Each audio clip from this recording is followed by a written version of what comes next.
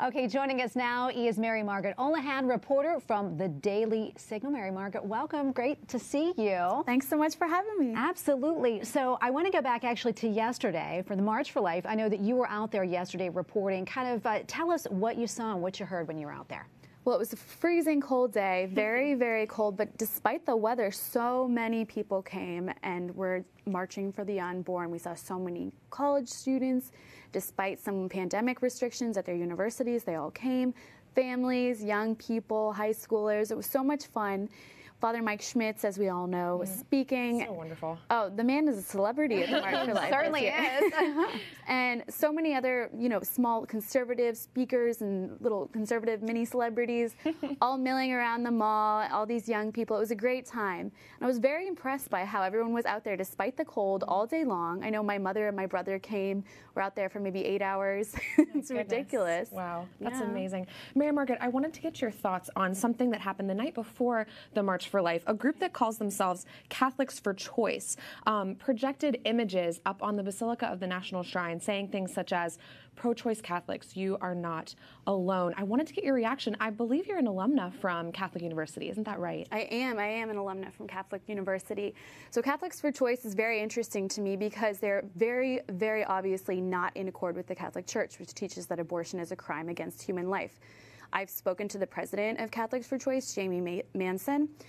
Jamie Manson is aware of what the Catholic Church teaches on abortion, but she just chooses to ignore that. So this little episode at the Basilica of the National Shrine of the Immaculate Conception was very blatant propaganda, attention-seeking act where they wanted everyone to look at them and to say, oh, this is this Catholics for Choice group. We should be paying them more attention. They're probably hoping that Democratic strategists will look at them and say, oh, we should give them more money. We should help them get more public attention and be more in the public eye.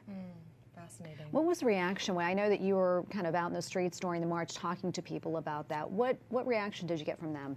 A lot of people were really upset. I know a lot of Catholic University students who I spoke to some of them yesterday. They were really unhappy about this. They were actually, I wouldn't just say unhappy, they were aghast that someone would do this, that someone would project anti-Catholic, pro-abortion sentiment on the largest shrine in the United States, in North America. But given yesterday the March for Life, how strong the March for Life is, how massive it is, I think a lot of people are aware of the effect that the pro-life movement has on opponents of the unborn, on those who do not stand for Catholic teaching. And I even spoke with Bishop Burbidge yesterday at the march. He said, if you look at the strength of the pro-life movement, you realize that is why there's so many evil opponents that are coming out of the woodwork to fight against us. And for example, Catholics for Choice, they were so worried about the massive impact of the March for Life that they felt the need to project that on the National Shrine, and that tells you a lot. It really does. It does indeed, yes. Shifting gears, I wanted to get your thoughts on a new Marist poll that was just released 2 days ago, showing that 71% of Americans support pretty significant limits on abortion. What do you think of that? Well, it's really interesting, Prudence, particularly because we're so often told that most Americans support Roe. And we're told that by the media, Democratic lawmakers, strategists. But the reality of it is most Americans don't know what Roe v. Wade means. They're taught that Roe means that women have the right to choose. Well, what does that mean? And so when you break it down and when you ask people specifically, well, do you support abortion after the first month? Do you support abortion after the second month or second trimester, excuse me? A lot of Americans get really worried about that, and they start thinking, okay, well, what does that mean? Can the baby feel pain? Is the baby going to be dismembered? What does that look like? And so when you break it down for Americans and specifically ask them these questions, they're not supporting it. Americans want restrictions on abortion. They also are pro-laws that protect the unborn baby and the mother. If you phrase it that way and you say, would you like to protect both the mother and the unborn baby? Most Americans want to. And so these polls that we're seeing from CNN or from other very liberal publications, they're phrased in such a way as to make it appear that most Americans support Roe v. Wade, when in fact that is not true. Yeah. Before we let you go, wondering if you can tell us what you're working on right now.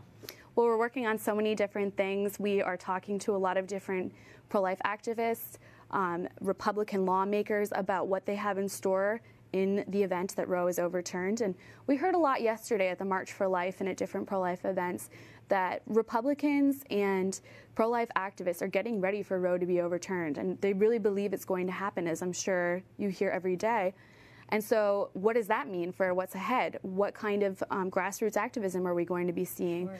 How are people going to respond at a very basic level to more women being pregnant and these women that won't be able to get abortions? How are you going to respond to them? How are you going to help them? Well, Mary Margaret Olohan of the Daily Signal, thank you so much for joining us. Thanks so much for having me.